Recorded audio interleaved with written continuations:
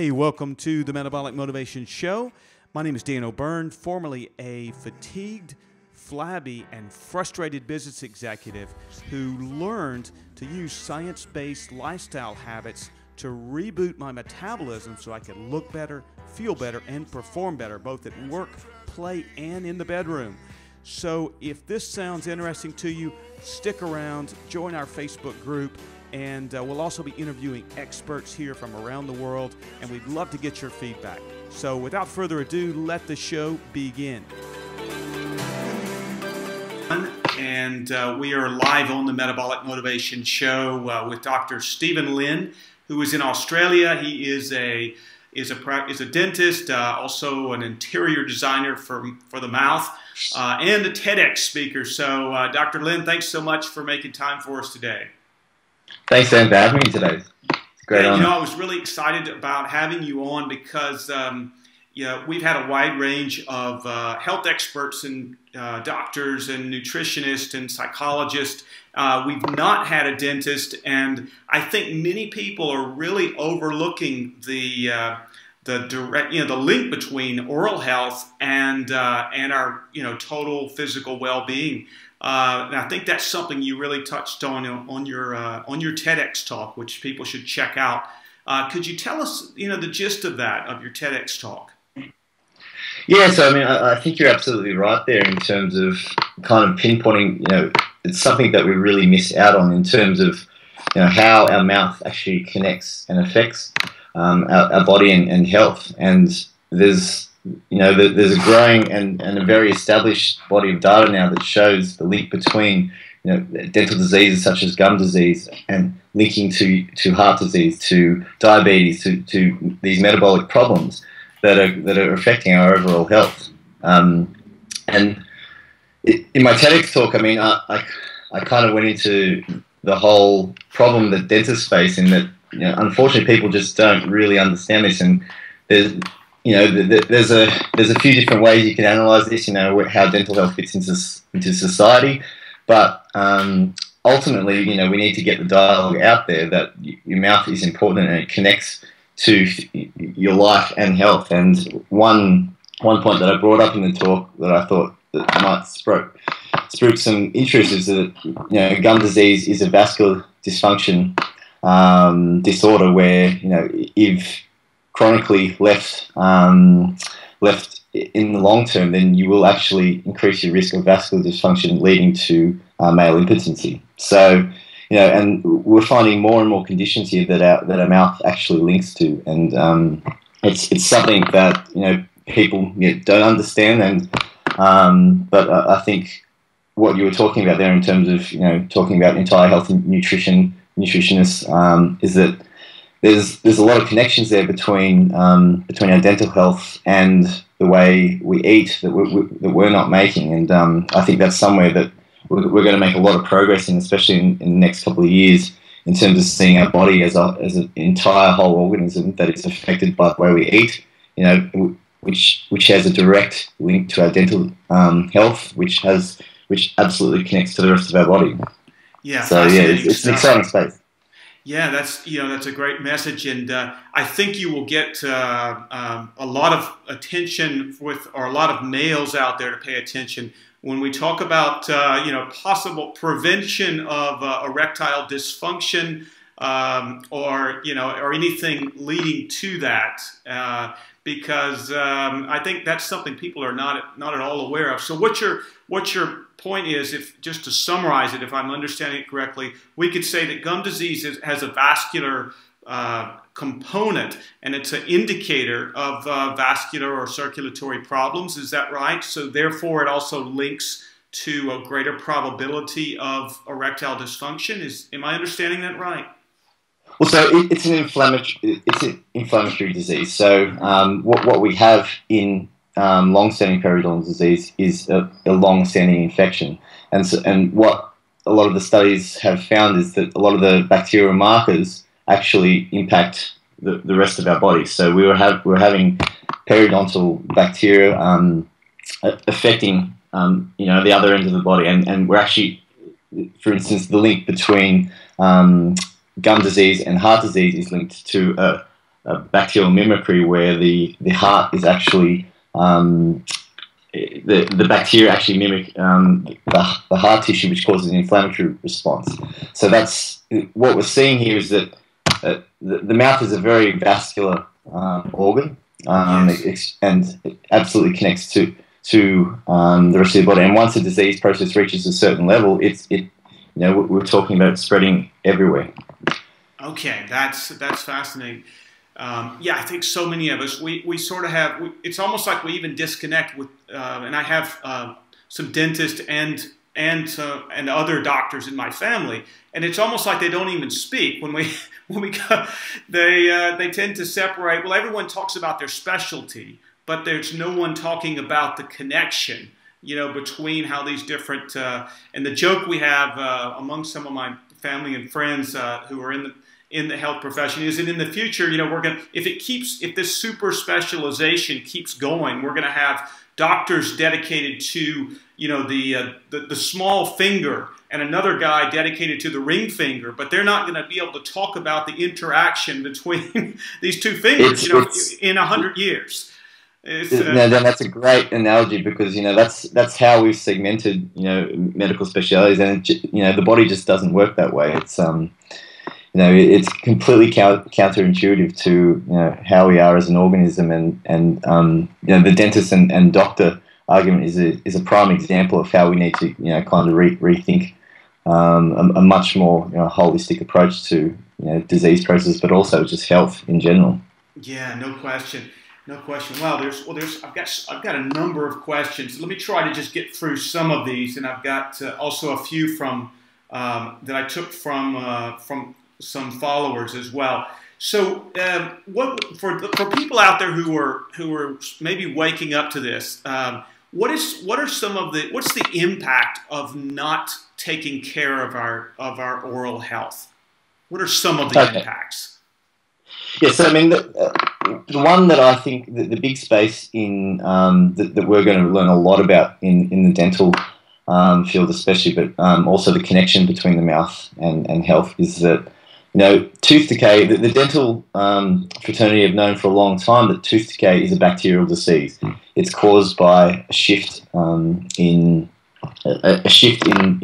disease causing bacteria in your mouth.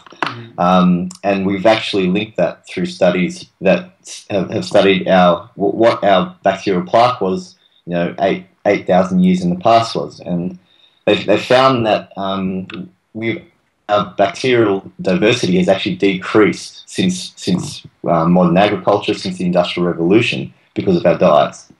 So, if you have tooth decay, then it means that your mouth microbiome, which is what we're starting to call it now, is overrun with these disease-causing bacteria, which is in the case of tooth decay, it's Streptococcus mutans. So a simple cavity means there's much more going on than just you go to the dentist and get a filling, which is what or some people will just ignore it as we do fine. But yeah, so this kind of idea that the microbiome in the mouth has a huge impact on the rest of our body. Now, if you think about how we know that the modern diet changes the bacterial flora of our mouth, and this has been shown to also affect the bacterial flora of our gut. So, I mean, in the gut, we know the importance of the microbiome and all the disease processes that we're just starting to link to. But what studies are starting to show is that the mouth microbiome, links to the gut microbiome, which makes absolute sense. Of course, this would be the case. Right, so, there's 10 to the power of 14 different species of bacteria in the gut. In the mouth, there's 10 to the 10. So, and what we're finding here is that very early studies are showing that this shift in oral bacteria is actually causing other diseases like liver cirrhosis, like They've linked it to obesity.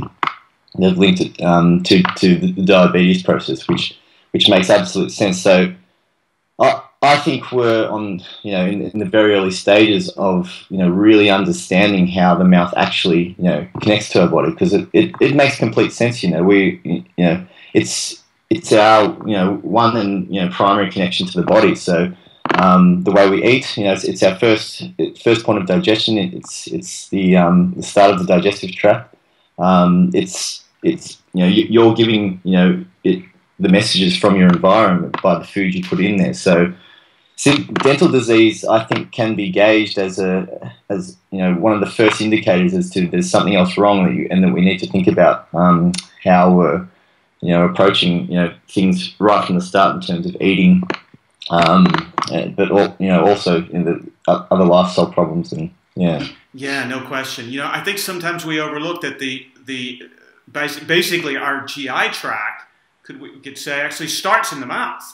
Absolutely. Like I remember somewhere as a child, someone told me once when I was eating too fast, as many Americans do, trying to get to run and do something else, probably to get away from the boring conversation at the table or something. I don't know. And someone said, digestion starts in your mouth. You better chew that food or you're going to get sick. And that phrase, digestion starts in the mouth, sort of stuck in my head, and it, and it conjured up these images of of like a brick hitting my stomach or something, But it was, but it did sort of work. Would you agree that that's something also that's important for us, not only our oral health, but also using our mouth correctly with. Absolutely, like you said, the digestive process starts in the mouth, and there's actually an Ayurvedic principle where they say you should chew at least once for each tooth, and Oh, wow. there's a lot of I like that analogy. But if you think about it, like when you put a piece of food into your mouth and you start to chew and create the bolus, it's interacting with saliva, and yes. so saliva's job is to make the food less acidic, and so the longer it stays in the mouth, the more digested it comes in by the chewing process, and when you swallow, the less acidic it is. So if you're eating and you're not chewing properly, then it's likely that you're going to be swallowing a much more acidic bolus from the mouth than if you would sit and actually chew it properly, which is how it's meant to happen.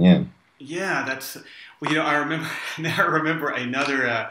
We had a family dinner once, and we had the extended family, and we had one of the dentists there, and so he was telling us some of these things, but he had difficulty translating the language into something that kids could understand. So he told us, it's really important to chew your food, and he said, mastication is really important. Don't forget that.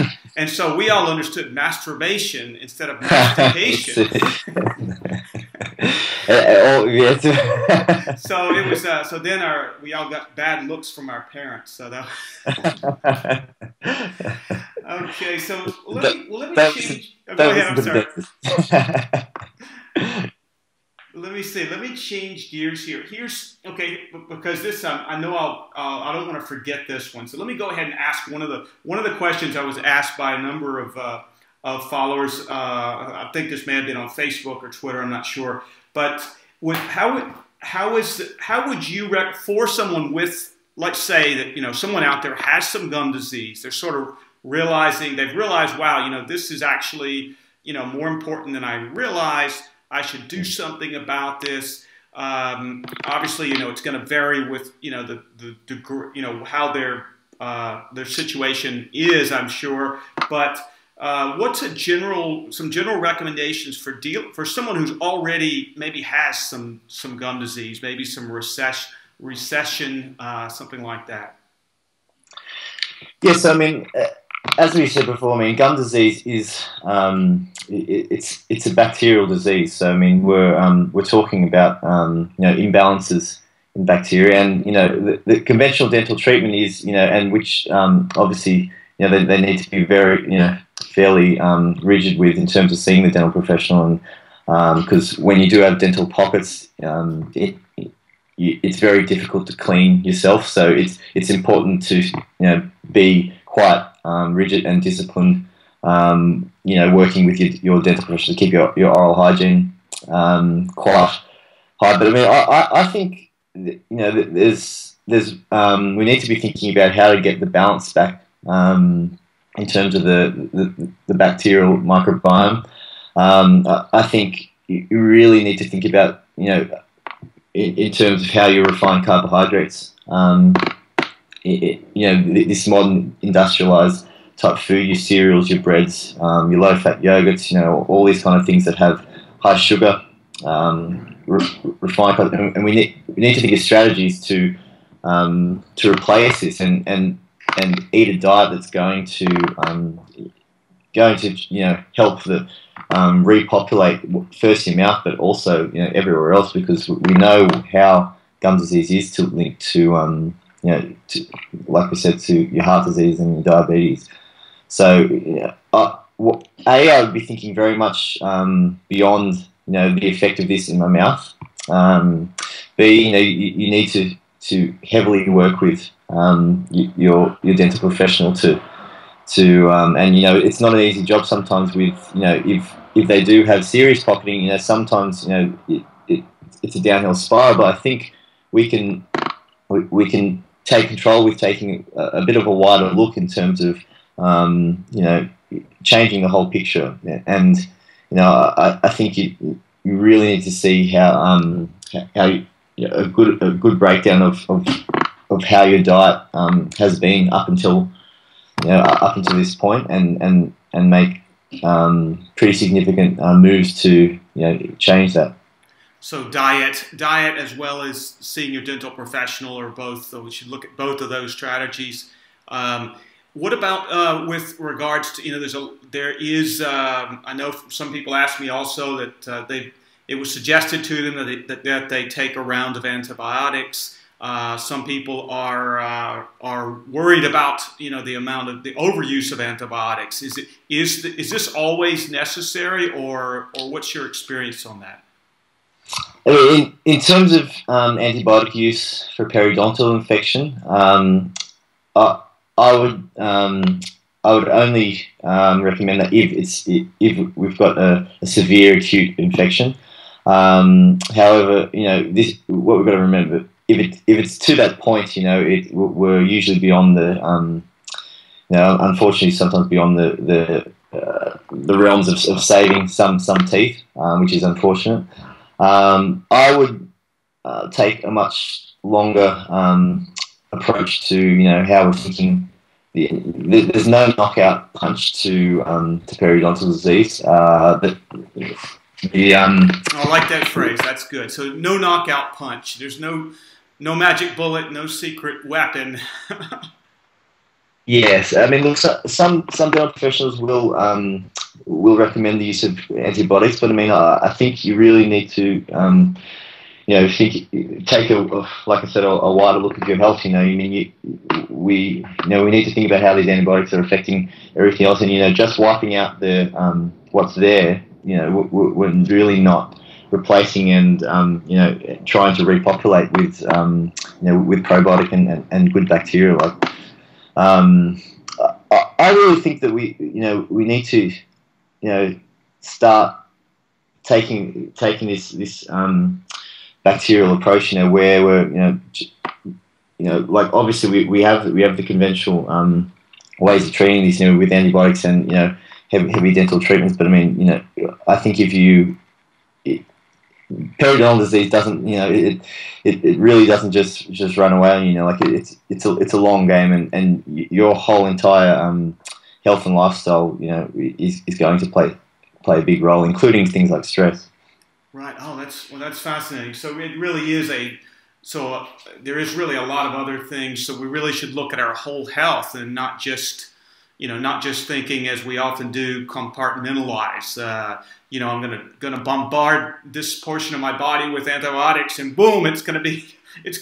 Exactly. Yeah. It's new, like I don't know if you've seen the ads where they have the cheeks blow up, and it's you mightn't have seen it. Yeah. No. they put the mouthwash in. It's like a dynamite. And it's kind of like the cheesy. Okay, yeah. You know what? The thing is, Yeah. I got off of television. I swore off television except for a few sporting events. And I still, about years ago. And so, but I do occasionally when I'm visiting family get sucked back in and have to watch. So, yes. So let me see if I can throw in another something else here. What about now? Here's another question people ask me. Yeah, with regards, people that are watching television are also oftentimes bombarded by that very advertisement or type of advertisement, and a lot of the advertisements prey on our fears of our social fears of having some. Like for example, of having bad breath, and so they bombard us with that fear, ratchet it up, and then say, "Oh, and here's the solution: take, blah blah blah mouthwash." And so, what would be a better way for someone who doesn't want to just do what the advertisements say, but they do want to make, they are concerned about, maybe they have bad breath. Should they be thinking about it, in a different way? Yeah, I mean, there's a lot of different, potential origins of bad breath. One, the first thing we need to look at is, if you do have some kind of gum disease process going on, then it's most likely potentially beyond your oral hygiene capabilities to get in and clean some of these places. So a localized dental disease issue can cause bad breath, but there's a wide range of things.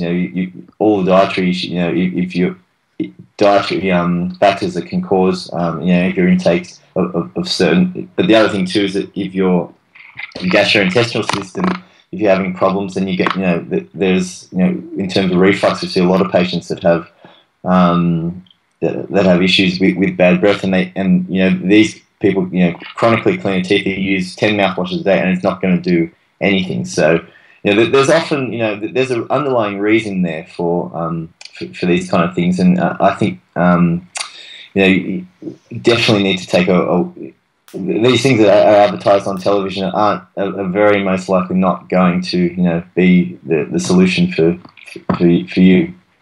Yeah, I think that's a good point. I remember years ago I was doing an internship with a hospital-based wellness and sports medicine center, and they had a psychologist on staff, and so I was doing part of the some of the work with him, and it was quite interesting. And he used to often say, is that a symptom or is it a problem? And I think that's a case where maybe we could say the bad breath is maybe it's not the problem, it's actually a symptom of another problem, and perhaps it makes more sense to figure out, to resolve the deeper problem and not just try to cover it up with some kind of antiseptic, mouthwash that's going to make someone else a lot of money. And exactly. It's a complete Band-Aid approach. Yeah, it's absolutely, yeah. But that's kind of, unfortunately, that's a lot of our chronic diseases in general, or chronic problems. That tends to be the approach, because commercially, if you can offer a Band-Aid approach and keep people coming back, there's a lot of money to be made there. Absolutely, and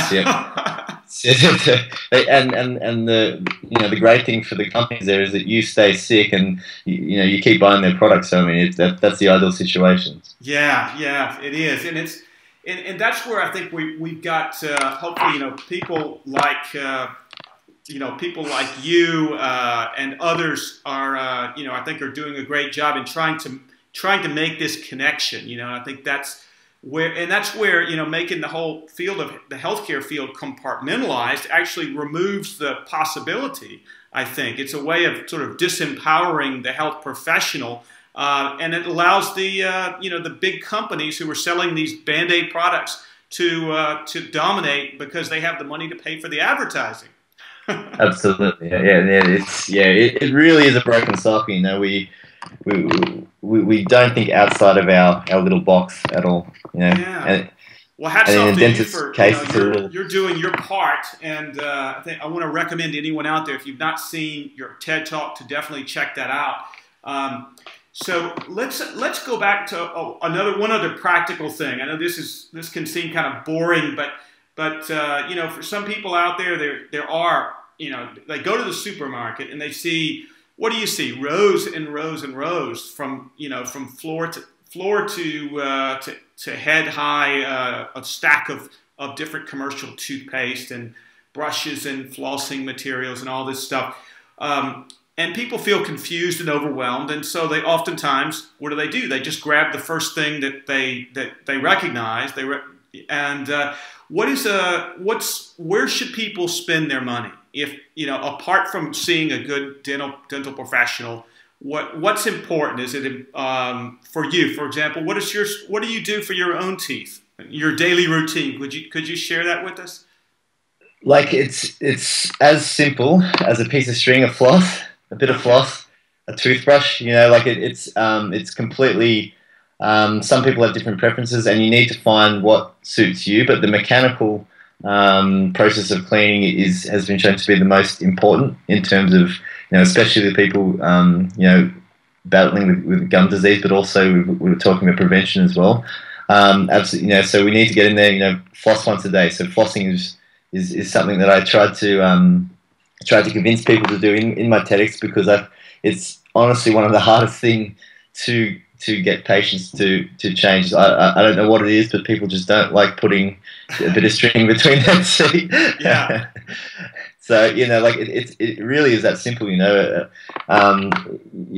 any standard, you know, fluoride toothpaste for anyone with a normal normal, you know, risk of tooth decay is fine. But, you know, it's a matter of changing your habits and getting in there and making sure that you're flossing once a day and brushing twice a day. And it's really not that you know, as complicated as it might seem when you're walking down the aisle and you see row upon row of these products, and, you know, there's just really not a lot of difference between a lot of the times.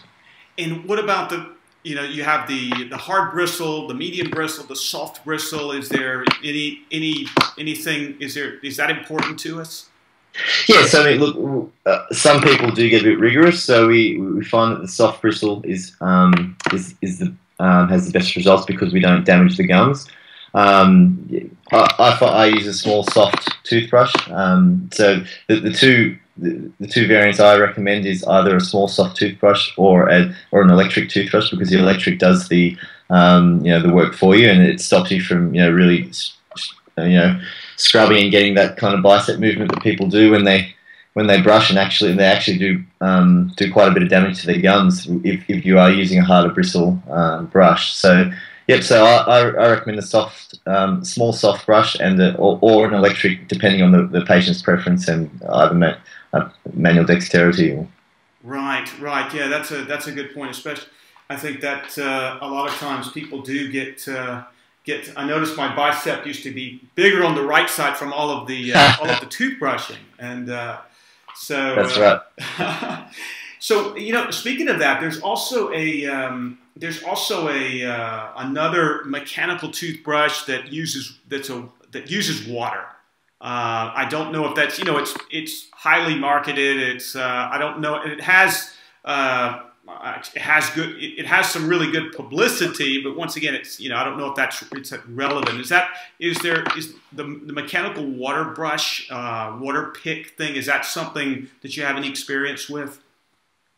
Yeah, the water pick. I mean, like I said, you know, anyone can get in there and, you know, and clean between the teeth with a piece of floss. But there are some different tools out there, you know, like picks and brushes, you know, interdental sticks and brushes. But the water picks one that is kind of an automated one, and I've seen some quite good results, because some people do like it. You know, it does take out, like I said, people do have an adverse kind of reaction to the whole flossing thing. So if people are going to use the water pick once a day, then I've had some good results in terms of, you know, people having good control of their plaque.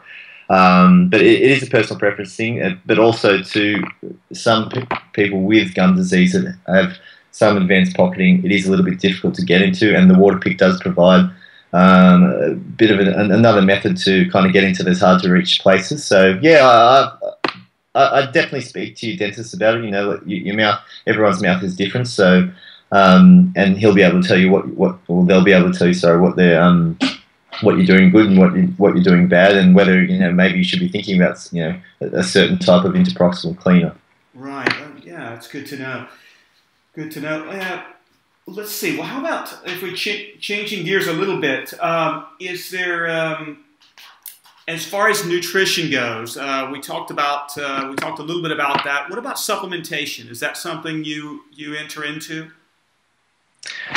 I mean, supplementation in terms of, you know, there's some areas where I think this is, I mean, in terms of eating a whole food, you know, balanced diet, I absolutely, you know, try and get, you know, my patients to understanding how, you know, what we're missing out on and what we're, but there are definitely some areas. I mean, I'm not sure if you're familiar with Weston A. Price. Oh yeah.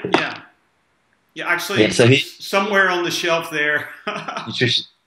Physical degeneration. Really big on the fat soluble vitamins. Exactly. Cod liver oil and the free ranged butter, that sort of thing. Yeah. So I mean, his tooth decay remedy was the butter and the high vitamin cod liver oil. Yes. And if you're thinking about that, you know, you're getting you're getting a concentrated shot of vitamin D, vitamin A, all the fat soluble vitamins that are, you know, often and what he theorized as being deficient in the modern diet, and that's, you know, why we're having, you know, this degeneration of dental health. So and the diets that he recommended were heavily fat-based diets, and I think, you know, for people that do, you know, not everyone's the same, but for people that have bad results from eating, you know, a high refined carbohydrate diet, which is what we are, you know, often, you know, we don't have much choice but to be on. So I think substituting with a higher amount of fats in the diet to replace these sugars and these refined carbohydrates, you know, we're going to find that we're getting a lot more of these fat soluble vitamins, and you know, we're going to go down the Weston A. Price road of hopefully preventing, you know, these dental diseases. Yeah, no question. I'm actually diabetic myself, and have been able to stay off of with a high-fat diet. Have been able to stay off of insulin ever since. Well, wow. This was diagnosed 20 years ago. I'm now in my late 40s, and yep. never. Now, if I were to go conventional diet, I would probably be on insulin in a couple of months. You know. So that's exactly the, you know, there's an amazing amount of things we can do with diet, you know, and it's and especially if you think about tooth decay, it all starts there. So absolutely, I think there's a lot to say about this, like especially, you know, the high fat diet in terms of, you know, just replacing these really refined and industrialized carbohydrates that we so often have. Yeah, I think there are people, you know, we forget. I remember growing up, once again, being bombarded by the advertisements for, you know, the healthy whole wheat cereal that, and you have the beautiful image with this idyllic field of wheat, you know, and then you look at the ingredients, and it's corn syrup, sugar, you know, et cetera, and a bunch of chemicals, and they've sprayed some vitamins on, you know, some synthetic vitamins that come from a laboratory on top of, and in this big factory, and then it's vitamin enriched, you know, and so the mothers see that, and oh yeah, that's for Johnny, you know. Yeah, exactly. And you know, as a kid, you have 2 or 3 bowls of that a day, and then, you know, we wonder why, you know, for instance, we've got a mouthful of decay. Oh yeah. With, you know, with skim milk, because the fat was bad. You know, we were sold that, And many people still are on that. You know, it's amazing. You walk around the States and, you know, you see 2 out of 3 people are overweight. 1 out of 3 are obese. You guys are close to that. How is your obesity level there? Yeah, we're very much online. I actually think there might have been some stats that we even have topped, which is quite disturbing. Yeah, yeah.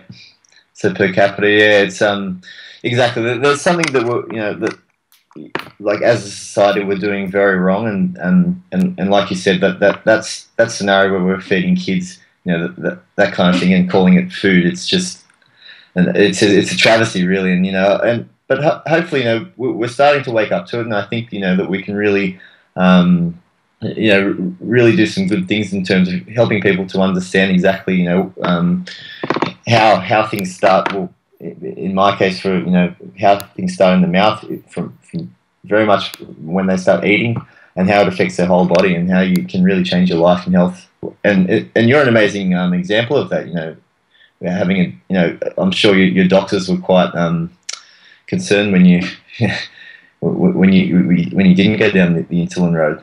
Yeah, well, you know, I was studying health science, and I was also volunteering to be a guinea pig in lab experiments. You know, I was working with the doctoral students as a 19, 20-year-old, and because I wanted to learn, and I found it actually more interesting to be in the laboratory than to be listening to just the textbook lecture of, you know, here's the Krebs cycle, and here's the, you know, here's the metabolism of glucose, here's the breakdown of insulin from the pancreas, blah, blah, blah, you know.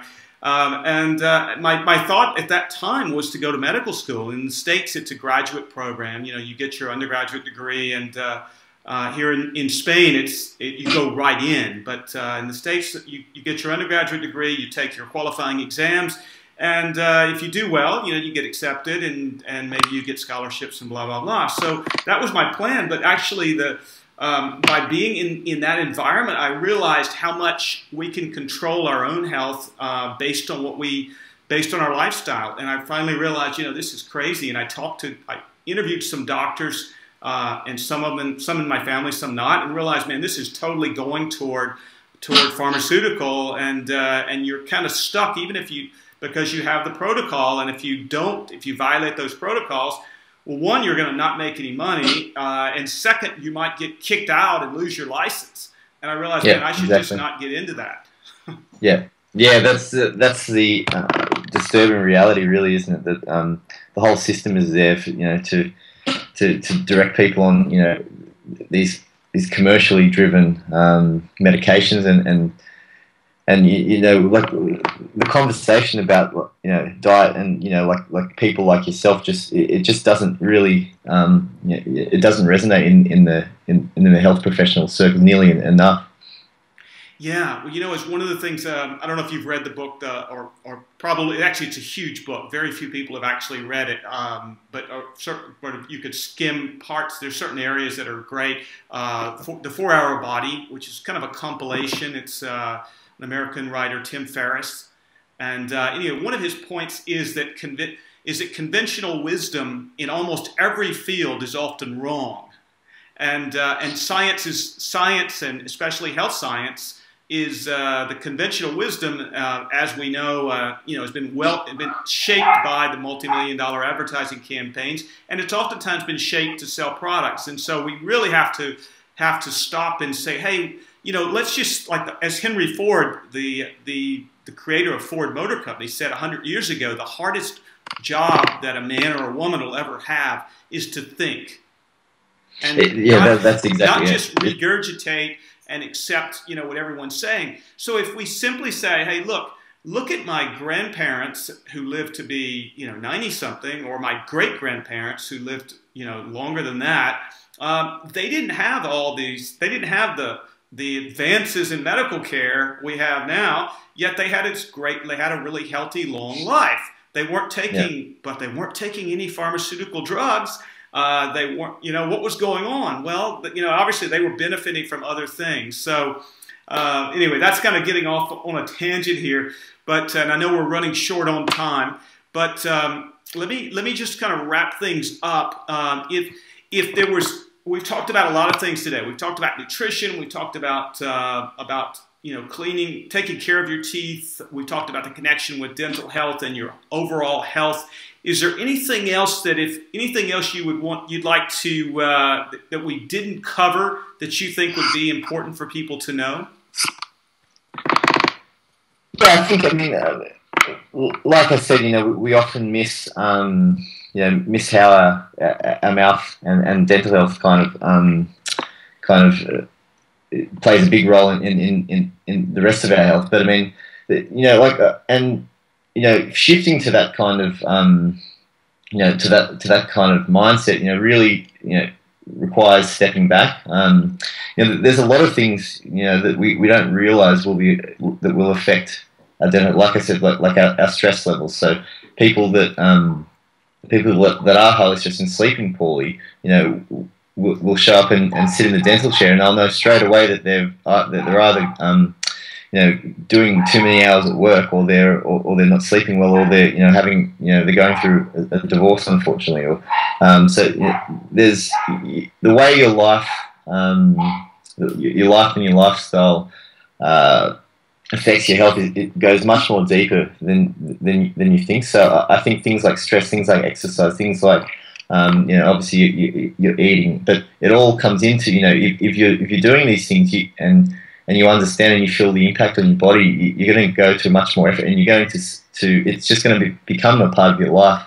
I think if someone in terms of changing a habit like flossing, I really, it's something that we dentists struggle with. But I mean, if you can get someone to go for a 20-minute jog in the morning, and then a 2-minute flossing session after before they go to work, isn't that we're building things in here that are beneficial for everything, and not just your teeth, but your entire health. So I mean, I think there's a whole stepping back there, and thinking of your health as a whole. It's too often with dental health that we see it as just this compartmentalized hole in our head that we have to go and get fixed every now and again, and it costs too much money. But if you really integrate healthy lifestyle change to yourself, you're going to do it automatically. And I think that's something that I'd really like more people kind of seeing and understanding. Yeah, no question. Great advice. And that just brings to mind one last topic that I don't recall if it was Dr. Deborah Gordon or Kurt Parsley, who's a Navy SEAL doctor. I was talking to one of those guys, and they were talking about the same topic of trying to get people to adopt that. We all oftentimes tell people, okay, you need to do this, that, and this other thing. But actually getting this implementation, it's we have trouble enough keeping our computers running, but we find it oftentimes easier to keep the computer or the cell phone running than to keep our bodies running. And so one of the tactics that they were suggesting was something called habit stacking, and that is linking. You link that you have to link the new habit into a part of your current routine. Because if you just decide, okay, I'm going to do, let's say, like today, I have a minimum obligation with myself that I have to do 20 minutes of hard exercise. And I know I'll do, once I get started, I'll find it easy, but just getting started, because I've got a lot of things to do, it's easy for me to not do that. So if I don't go to the gym, then I'm gonna have to do just push-ups and air squats right here on the floor, and I'm gonna do something. Yeah, I already know. So now I know I have to do. I've just decided it's not going to be. There's not a question of, and I'm going to do it before I have dinner. So I've got it stacked with my habit to have dinner, and I know.